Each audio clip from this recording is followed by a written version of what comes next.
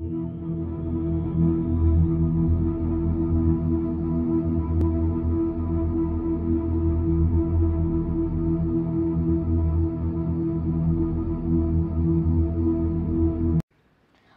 back to another episode of Swapnangal. Please subscribe, support and enable the bell button too. Today we are going to describe about Mars. When we see Mars, it looks red. This beautiful reddish color was recognized by our ancestors and they compared the red color to blood. At that time the religion was very strong and powerful. And since Mars did look red and its red color was described as blood, the Romans named this planet after the ancient Roman god of war. We recently received data about Mars from Curiosity. I've done a video about this. If you wish to watch it, please click on this link above. Okay, coming back on our subject.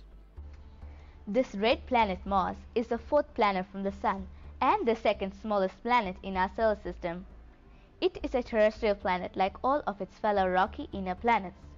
Even though Mars does have a thin atmosphere, its red, dusty, cold desert-like surface is filled with breathtaking features like its Great Canyon, Valles Marineris, and its volcanoes, especially Olympus Mons, which is 3 times taller than Earth's Mount Everest, with a base the size of the state of New Mexico. Mars formed 4.5 billion years ago, in the early days of the solar system.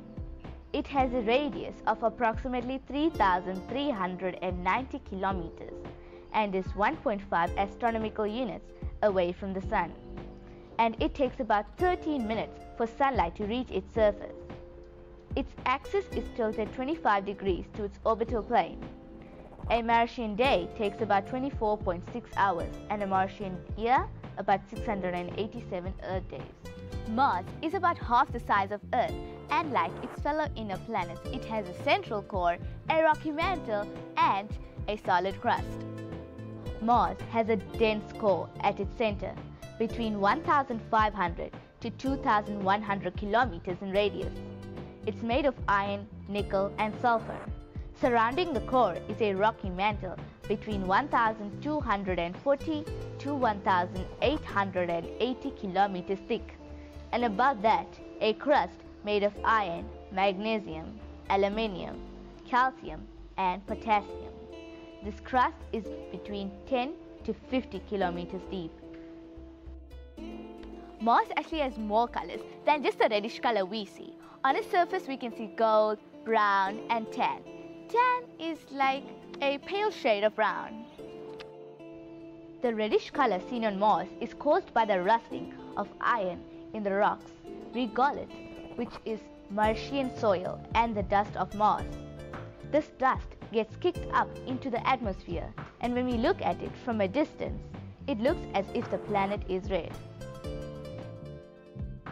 Its volcanoes, impact craters, crustal movement, and atmospheric conditions, such as dust storms, have alerted the landscapes of Mars over many years.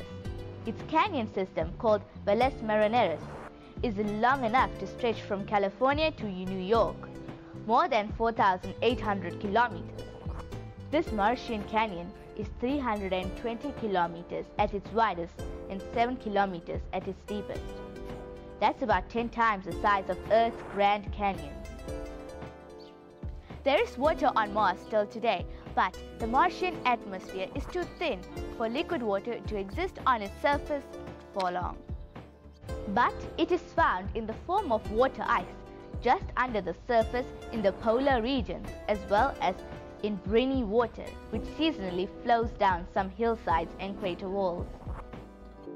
Mars has a thin atmosphere which is mostly made up of carbon dioxide, nitrogen and argon gas. This would make the sky look hazy and red because of all dust, and its sparse atmosphere doesn't offer much protection from impacts such as meteorites, asteroids and comets. The temperature on Mars can be as high as 20 degrees Celsius and as low as minus 153 degrees Celsius. Because of its thin atmosphere, heat escapes easily. Occasionally, winds on Mars are strong enough to create dust storms that cover much of the planet. After such storms, the dust can take many months to settle.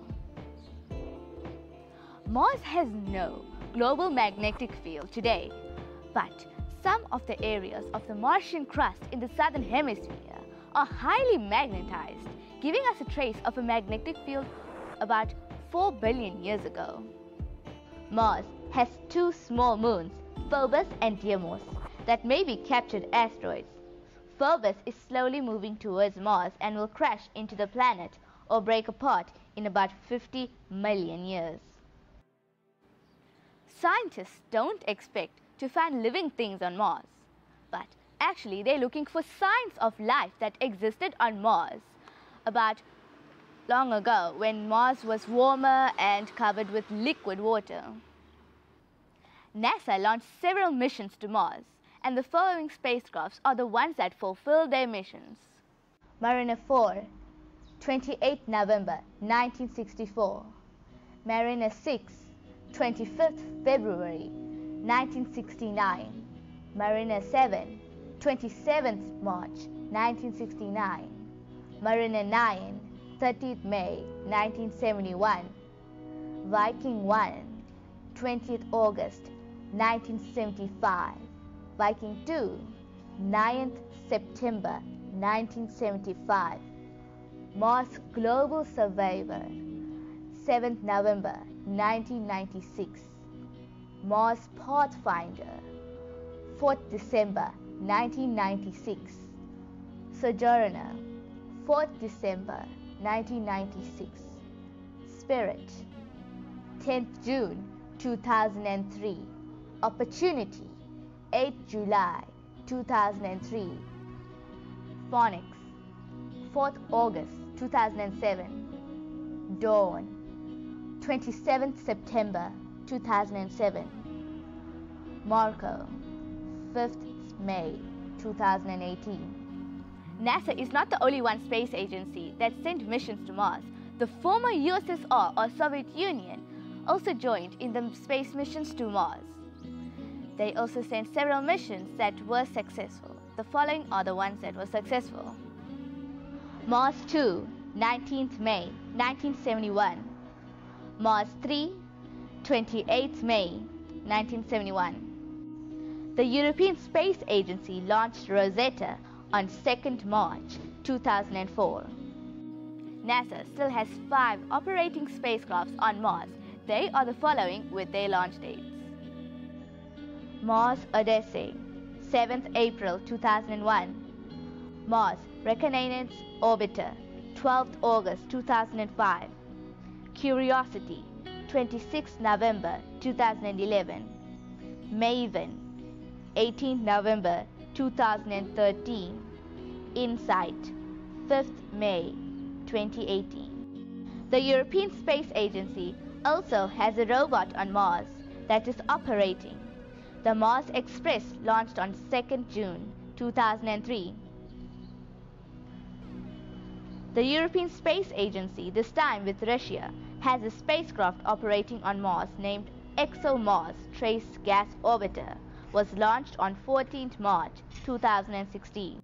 The Indian Space Research Organization launched Mars Orbiter mission on 5th November 2013 that is still operating. Please like and share my video. Got to go. See you soon.